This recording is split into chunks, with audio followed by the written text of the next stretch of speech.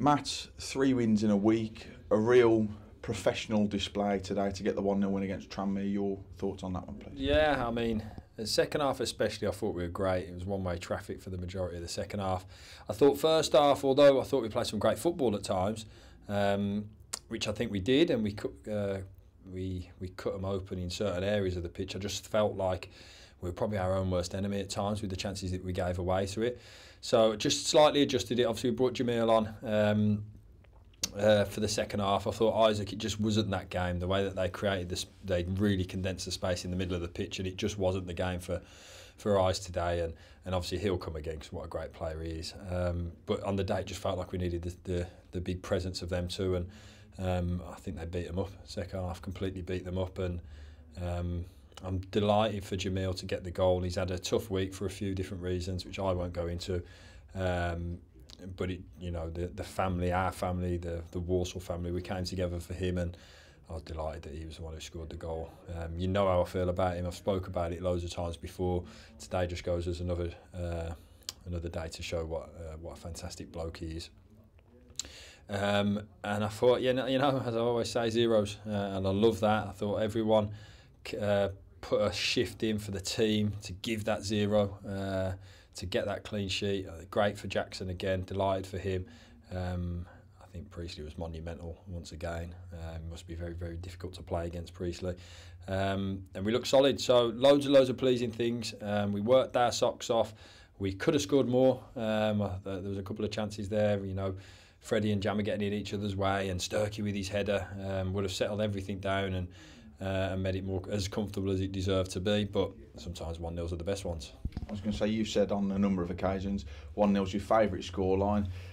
Can get the heart going at times, but when you've got a defensive unit like we've got, the midfield 3 in there as well, I thought they were fantastic again today. As a group, they've really earned this week, haven't they? Yeah, they've earned it through their hard work. You saw the work that we've had to do it in very, very different ways in each of the 3 games, which is also pleasing for me.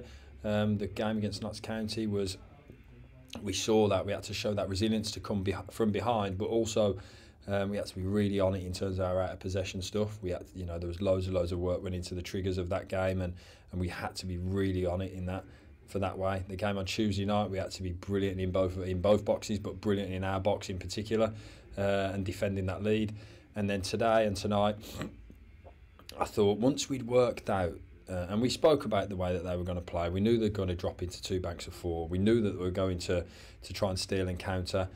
Sometimes, the pitch wasn't great today for us. It didn't help us kind of move it quickly, and I think we got caught out a couple of times because of that. But the resilience that we showed to make sure we were going to keep a clean sheet was there, and it was evident for everyone to see. And I thought second half especially we were very, very good, very pleasing. You spoke about making changes at certain points in games over the duration of the season, and as a group still learning from it. Do you feel you're still learning every game to then recognise when those changes need to be made, like Jamil coming on at half time? Yeah, I just felt like it was the game for Jammer as I stood there and watched. I felt like, as I say, the way that they set up, it wasn't going to be one of them with the spaces that they were offering us to go and play through them in the way that sometimes we do.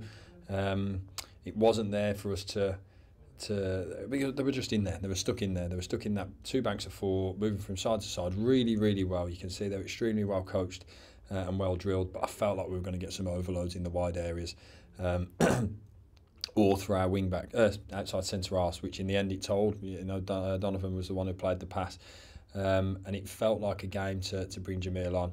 It also felt like a game not to upset it too much. Recognised as the referees making up the amount of time that we're playing at the end there. That was a farce, I think, and we all saw that. As he's making up the time that we play, you're thinking, do I change something? Do I bring up a few fresh legs on? They've got 5 new bodies on the pitch, but we were up to speed in the game, and I think it was very, very difficult to change anything. I felt like we were all aligned in the way that we were going to win the game. So a proper team effort from 1 to 25 or whatever many it is for all of us. We wish everyone a Merry Christmas going into the next game at home being Boxing Day. And we've done it in a good way. So fantastic week, really positive one. Listen, onwards we go. You mentioned 25 there, the number of Ryan Stirk, whose work rate, I think, goes a little unnoticed at times. He was leading that high press and again showcased what a fantastic player he is on the day. Yeah, we've moved him slightly forward and had comms at the base of it all, kind of conducting everything, which I think he's great at.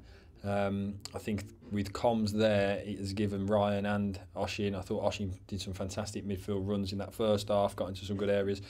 So the three of them, we've said it, you know, with the running stats that we get, when we get the three of them going in the way that they do and purring in the way that they do out of possession, it gives us a fantastic platform to play from. And I think they run over teams at the times, which I thought for large spells of that second half, it looked like we're going to do that. You know, we spoke about Ryan, we're going to do plenty of heading practice with him this week for them ones that come across. But listen, he's played more or less every single minute of every game for me, and he's been everything that I knew he would be and more.